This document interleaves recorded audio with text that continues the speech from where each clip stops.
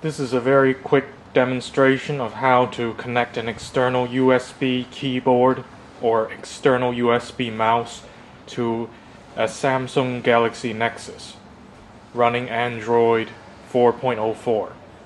You can use the keyboard to type more quickly and also to control the Android phone. And the only thing you really need is this USB adapter.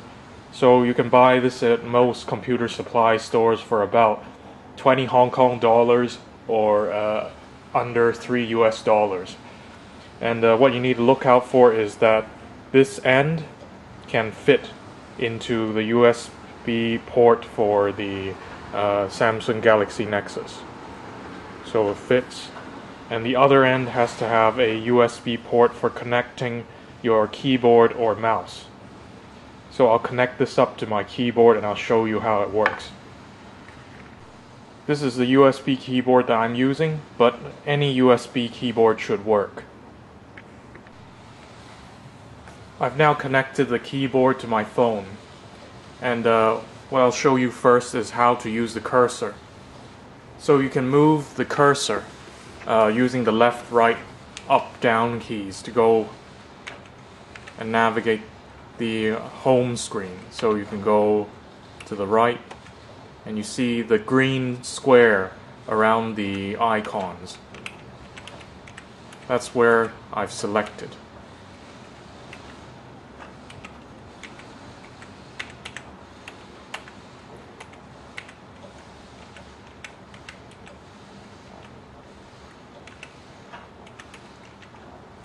And of course, to actually select, you press enter.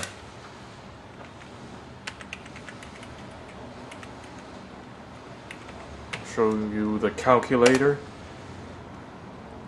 So I use backspace to delete, and I say 23 plus 88 equals enter. So that gives you a number. Now to get out of an app, usually you press escape. There, you get out. And you also press escape to get back to the home screen. Now if you want to do a search on Google, you go up to this Google search tab and you type what you want. Say Hong Kong Observatory. Enter. Now you are in the web browser. To navigate the web browser, use the cursor buttons. So you go down,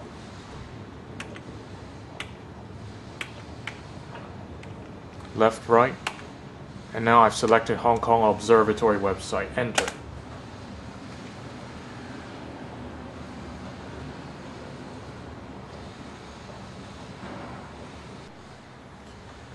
Unfortunately, there's no way to zoom in that I've found apart from using the touch screen.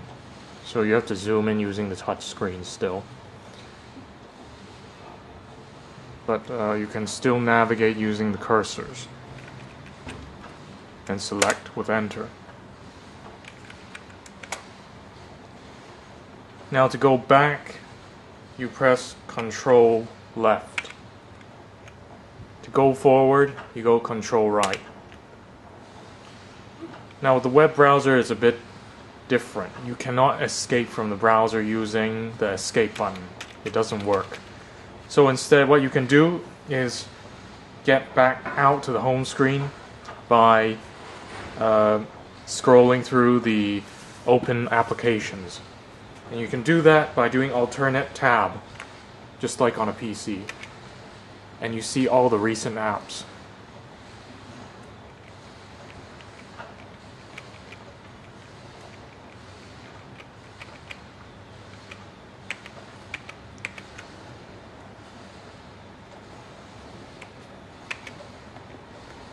You can also do it by pressing the Windows button and tab.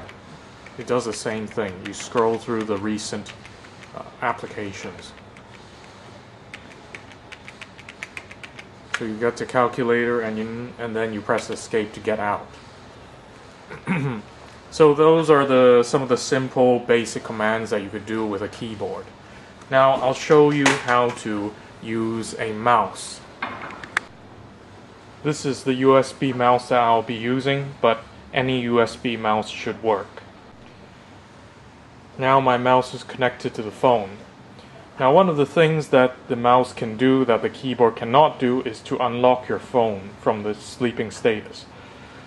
So you wake up the phone by just moving your mouse, and then you can unlock it by navigating the cursor to the lock button. Then click down on it and you can move to the unlock button and it's unlocked. Now you can move the cursor around and then select things by clicking, like on a PC. And if you have a scroll, you can scroll as well. If you don't have a scroll, you can also left click and then scroll down and up. To go back, you can click on the back button here. And you can scroll through the windows like that as well, or by clicking and then moving through.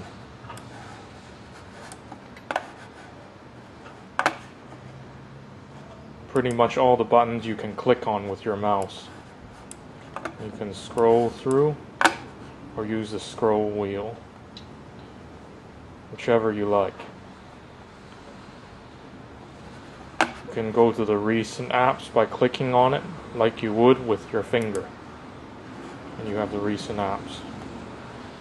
It's probably a bit more natural to use the mouse, but of course if you want to use it, do some fast typing, then the keyboard would be more useful.